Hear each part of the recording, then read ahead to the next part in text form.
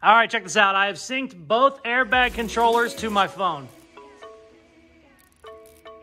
All right, ready?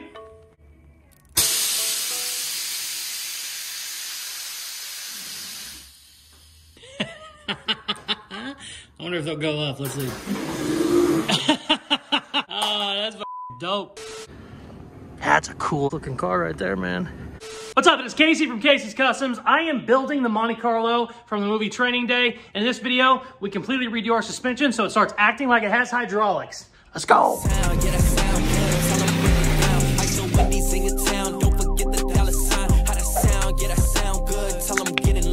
We are back on our Training Day Monte Carlo build. In the last video, I'd done a ton of work.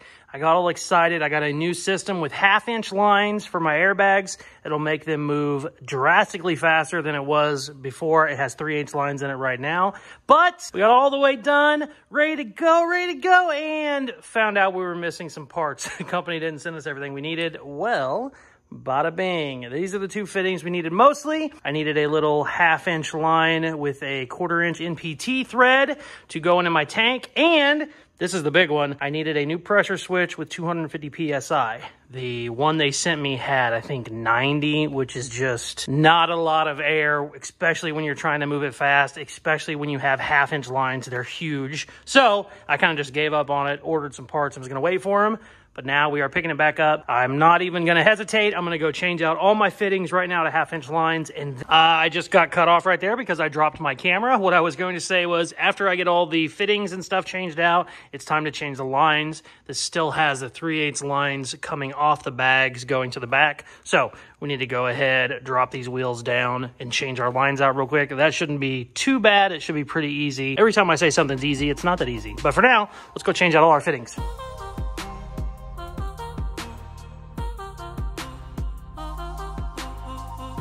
We got it done, baby. Check it out. I don't like the way this looks. I'll probably end up changing it. I went ahead and have 2 inlets now instead of just 1. So basically double the air can get in and out just as quick, which is nice. And we have all of our fittings changed out now to where they will just come straight in from the bags, which is nice. I was missing, I think, one of these, and then obviously the pressure sensor. But naturally, whenever I'm missing 1 or 2, fittings, I will order a 20-pack. So our fitting numbers are just getting crazy. Good news is this is all ready to go, basically. I'm not going to do the wiring yet because the wiring should be pretty simple here. I have a plug-and-play system. I shouldn't have to splice every single wire like I did before. But for now, it is time to change out the lines on the actual car. I have some great news. I finally found a sunroof. I bought it. It'll be here next week. So exciting. I have been looking for a sunroof since I bought this car. 79 Monte Carlos did not come with sunroofs, but the Training Day movie car has a sunroof. It also has like 85 Camaro or like SS mirrors. I have those coming as well. Those should all be here next week. Super happy. The sunroof I've been looking for basically the entire time I've owned the car. I've been trying to find one. That'll be here next week. The good news is I did get something today. Check this out. A subscriber sent me these. I believe his name was Sean. This is the actual license plate that was on the movie car. He sent me these, and it's a real license plate. Obviously, I can't run this, but I assumed these like movie car license plates that you could buy online, I assumed it was like a piece of paper or whatever. This is actually a piece of aluminum. It's actually indented. It looks perfect.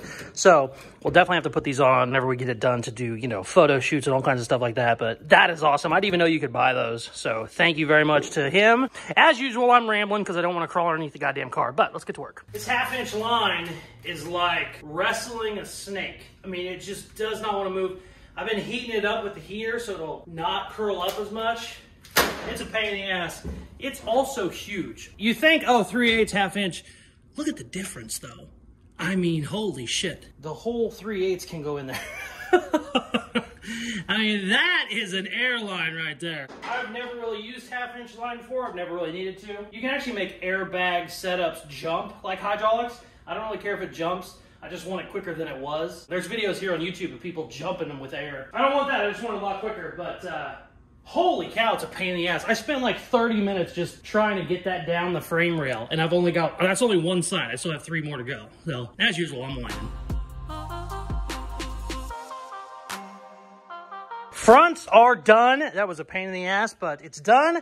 The rears should be a little easier. These are quotation marks. While I got the rears out and I'm changing my fittings, look at these big old 1/2-inch fittings. Damn. While I'm changing those fittings, I'm gonna modify this bracket. Whenever I had it all the way laid out, the back was just a little bit higher than the front, and technically you could raise the front a lot easier, but we ain't raising anything. It's a lowrider, baby. So I'm gonna come in here, shave off about 1.5 inches off this bracket, and that will make this whole thing lower. Technically, if I wanted to get crazy, I could actually take some out of this too. This is the top side of the bracket, but I'm not gonna get that crazy because we're not going super, super wild. But while I got this out, I am definitely gonna get that extra little, 1.5 inches out of there while we're changing these fittings out.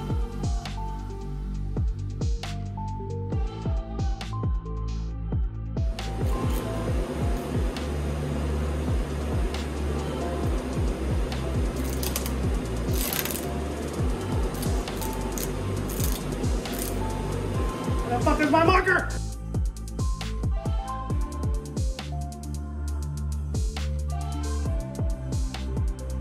We might have cut a little too much, but that's okay. There ain't no going back now. Let's cut this one.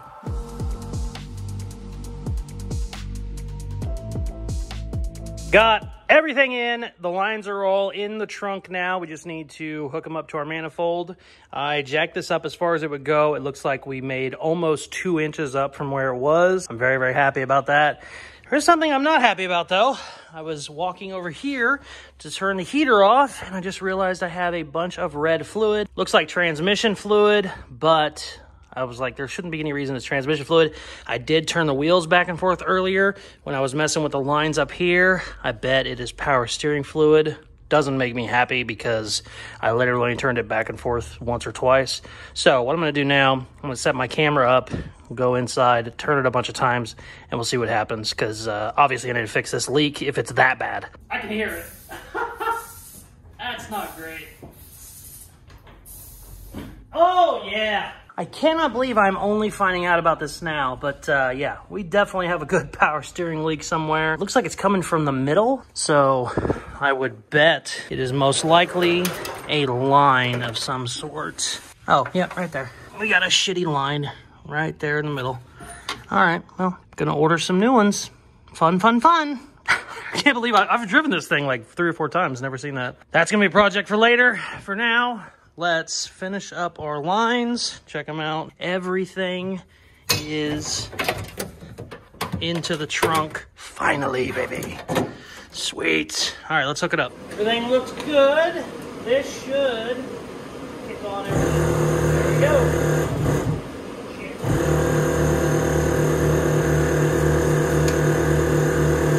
Now, the only problem I'm gonna probably run into is getting that big ass tank to whatever it is, 200 or 225 PSI. I have a feeling it's gonna take a while, and I don't love that, so we'll see how long it takes.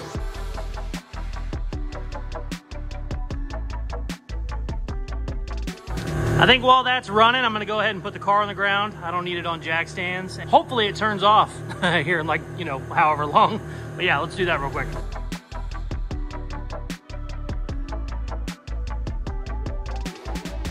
All right, moment of truth. Oh, shit. Damn!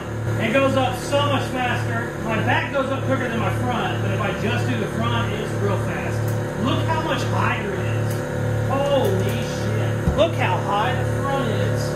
Oh, it looks like a hydro car now. Look how high it is. Oh man, it's up. It's 8 inches higher than it used to be. Look at the front. Oh, that looks bitchin'. Oh, this is exactly what I wanted. We made some changes, other than just the lines and stuff, but look how freaking high that is. All right, let's drop it. Let's see what it looks like dropping. I do not want to listen to that anymore. Let's take that off. Oh, I got a leak somewhere. Oh, I got a leak right there and there. Well, we got a couple leaks we need to fix, but let's drop it. Let's see what it looks like dropping.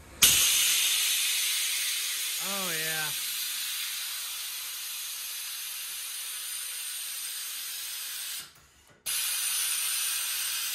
Drops a lot faster.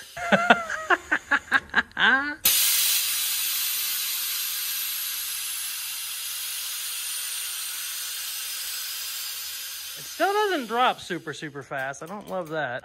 That's exactly what I wanted. The up fast was what I was more worried about than the down fast. It's still going down in 5 seconds, but it's not just sweet. God, I'm so happy with how high that was with the 3/8 line. Also, I made some adjustments the way my bag was in there. You know, there's been all kinds of stuff like that tweaked it too. But like with the 3/8 lines, I don't know, maybe we'll play a video of the last video of this. I only had like maybe that much above my tire. Like the fender was only that much higher than the tire, and now it's like 7 or 8 inches. Like it's huge. So that is awesome. I'm so happy.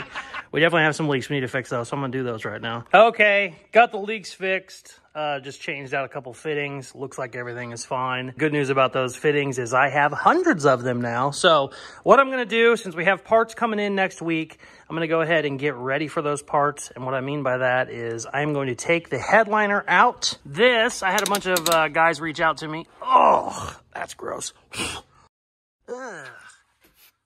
Yeah, so that just falls on you. That's great. We're going to blow all that out real well. I had a bunch of guys reach out. They said, hey, these are real easy. They pop out, and then you can just recover them. I thought before that I needed to get a whole new headliner, but I had like 5 or 6 guys that were like, oh, no, these are real easy. Pop them out, glue it, and then you can just put any headliner in there. Real easy. Takes an hour, and you'll have $20 in material, and you're not buying like a $300 headliner kit. So I'm really not happy about how much of that shit is falling out, but let's get the headliner stripped. And I also, not only do I want that out of there so that we can cut our sunroof, I want to get some of these dents out. I think I can get to this one and a couple more of the big ones that we have up here. I think I can get to those once the headliner is out of the way. If not, I'll use the stud gun on them, but I'm not going to find out until I get all that shit out of there. So let's get dirty.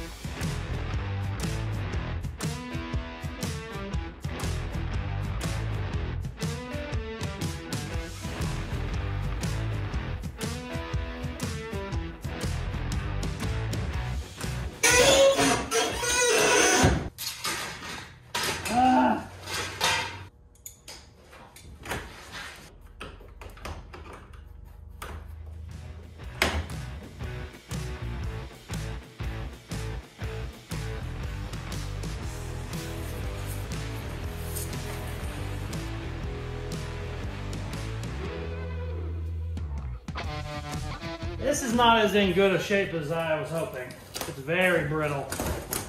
Yeah, it's very brittle. Let's see, come on.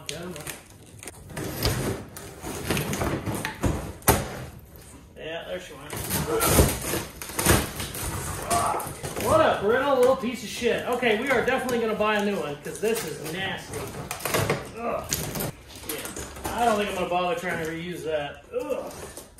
Look at the amount of shit. Yeah. I think just to save myself the time of even having to deal with this, I'll spend the $200 and buy a new one. It is so brittle. 12,000 staples in it. Somebody stapled shit. Yeah, we'll chuck that. Ugh. All right, let's clean this up.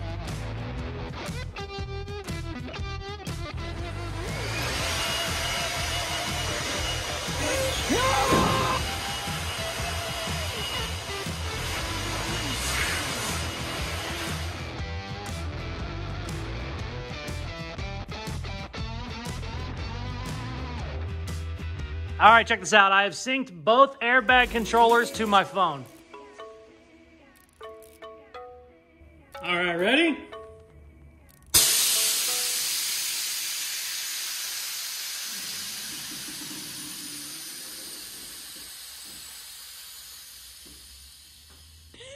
I wonder if they'll go up. Let's see. Oh, that's fucking dope. So I just had to move these around for a silly TikTok video because I'm childish and dumb. But what I was going to say before I did that was I got the headliner out. Unfortunately, this giant ass dent back here, there's a brace on the inside of it, so I cannot get it from the inside. So we're going to have to just use my stud gun on it. So we'll do some of that tomorrow. Probably fix a couple other little things. I did finally get argon for my welder, so I can weld up the little rust spots I have. Yeah, I think that's what we'll do. I also have the metal to fix the rusty rear frame rails that I have, so I'll probably do all that tomorrow. They do look pretty cool like that in like a triangle together. I will say that though.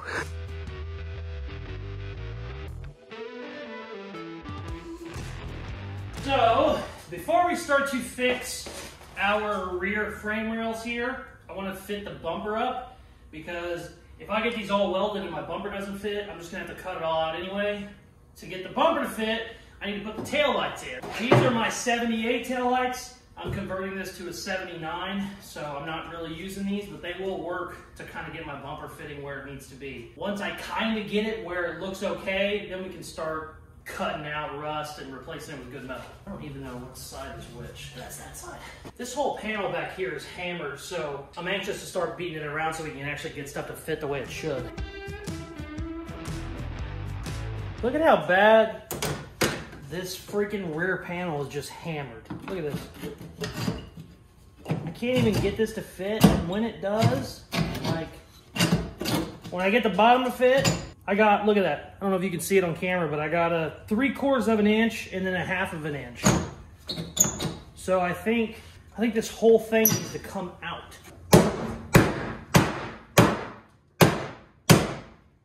That's better, but shit. What happened to this car? Ooh, there we go. That came out a bunch. That's pretty good right there.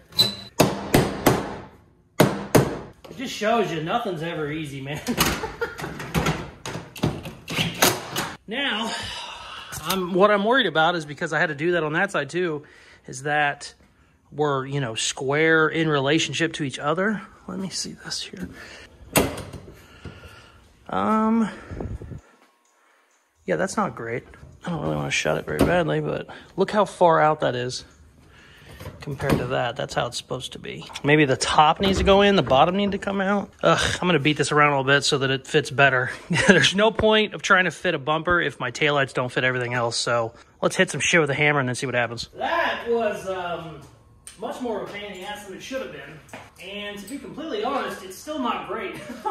Get this bumper cover back on, and then I'll throw it out there and see what we gotta do. I've been looking at pictures.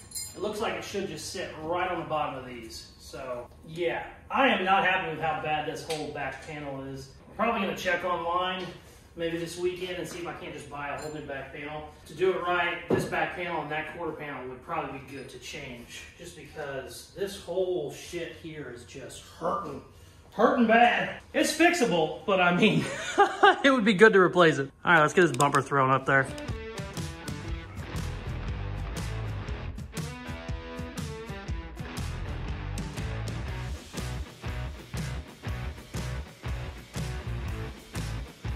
Okay, so it probably took me 2 hours to get this set where it's at. Nothing is welded. Nothing is really bolted. I got a couple little clamps. I got like one bolt on this side, some clamps on this side. Such a pain in the ass. The fitting is horrible. I got it where it's okay. It's acceptable. What I'm gonna do now is take the bumper cover off so that I can get in there and kind of weld everything. Hopefully whenever I take the cover off, nothing moves. It might, and I might have to start all over. I'm really gonna be pissed if that happens. If I get the cover off, I can weld everything. The bumper will still be removable, but I shouldn't have to, because it should just be square and ready to go. And then we can go in there probably on the next episode, because if I mess with it too much anymore, I'm gonna get really pissed. We'll go in there the next episode and plate it all from the bottom. Let's see if I can't get this cover off without it moving. If it moves if it moves a 1/4 inch, I have to redo it all. So we're gonna be really, really careful, and then we can hopefully tag weld it, but yeah.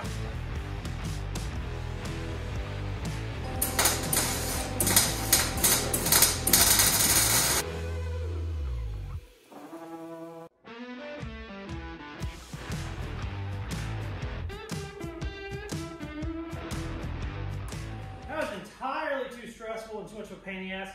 I started to take this bumper cover off and it started moving a little bit, and I was like, okay, screw that.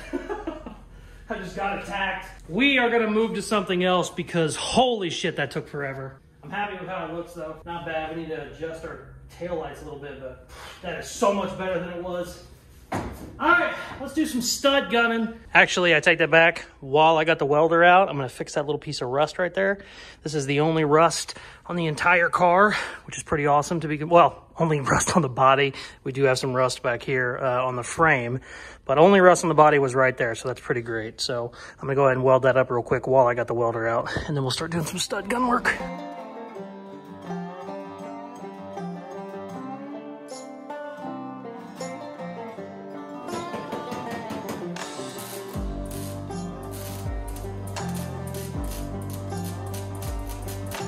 Rust repair is done. Bumper isn't done, but it's, you know, it's actually sitting there. The hard part was getting it lined up to where, you know, all the gaps match, and that looks like that's where it's at. What I'm gonna do now is start trying to get all these dents out that need to be pulled because I cannot get to the other side of them. There's a bunch of them. There is 2 on the roof, 1 on the quarter panel. There is a bunch of them on this trunk. Unfortunately, there's just no way to get to the other side of the dent. So you got to pull it out this way. So I'm going to weld probably 200 studs on there, start pulling them. And I decided, since this has been so much just unfun bullshit in this video, trying to get a rusty bumper to fit, fixing rust repair, stuff like that, I think what I'm going to do, because I didn't get to see it outside, I think whenever I get done with the stud gun work, I think I'm going to air it all the way up and get it outside, because I want to put it next to the first video where I had it aired up, and I want to put them side by side so I can see how high it is, because I think the front end, I think the rear end is up a little bit, even though we shortened our bracket. I think the front end is up like 6 or 8 inches because it is way up. It looks awesome. So, yeah, let's do some stud gun shit, and then maybe we'll put her outside. This one is gonna be, actually, that one's gonna be a pain in the ass. This one right here, oh, that one's really bad. I need to get let me get a straight edge and show you. All right, check it out. That's a doozy. God damn. It's like 2 inches and it's a foot. Oh, it looks even worse there. That's a big one. All right, let's weld some studs, baby.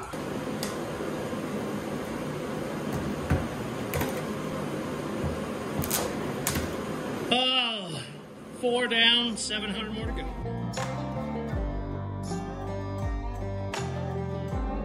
So, great news, bad news though, because it wasn't on camera, but I just popped one of these and it came out like an inch. Oh yeah.